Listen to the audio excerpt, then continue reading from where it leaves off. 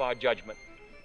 The artist, however faithful to his personal vision of reality, becomes the last champion of the individual mind and sensibility against an intrusive society and an officious state.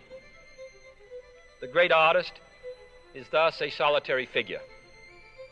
He has, as Frost said, a lover's quarrel with the world. In pursuing his perceptions of reality, he must often sail against the currents of his time. This is not a popular role. If Robert Frost was much honored during his lifetime, it was because a good many preferred to ignore his darker truths. Yet in retrospect, we see how the artist's fidelity has strengthened the fiber of our national life. If sometimes our great artists have been the most critical of our society, it is because their sensitivity and their concern for justice, which must motivate any true artist, makes him aware that our nation falls short of its highest potential. I see little of more importance to the future of our country and our civilization than full recognition of the place of the artist. If art is to nourish the roots of our culture, society must set the artist free to follow his vision wherever it takes him. We must never forget that art is not a form of propaganda, it is a form of truth. And as Mr. McLeish once remarked, of poets, there is nothing worse for our trade than to be in style.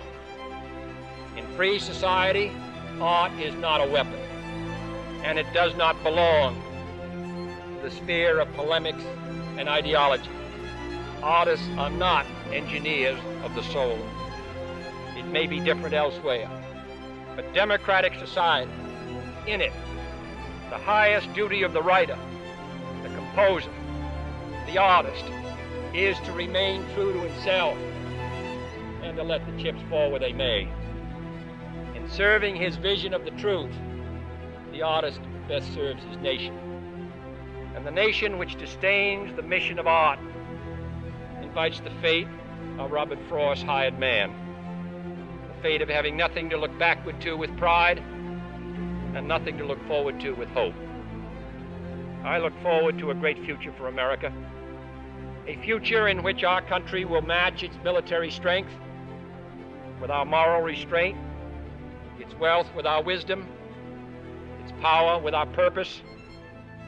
I look forward to an America which will not be afraid of grace and beauty, which will protect the beauty of our natural environment, which will preserve the great old American houses and squares and parks of our national past, and which will build handsome and balanced cities for our future. I look forward to an America which will reward achievement in the arts as we reward achievement in business or statecraft. I look forward to an America which will steadily raise the standards of artistic accomplishment and which will steadily enlarge cultural opportunities for all of our citizens. And I look forward to an America which commands respect throughout the world, not only for its strength, but for its civilization as well. And I look forward to a world which will be safe, not only for democracy and diversity, but also for personal distinction. Robert Frost was often skeptical about projects for human improvement. Yet I do not think he would disdain this hope.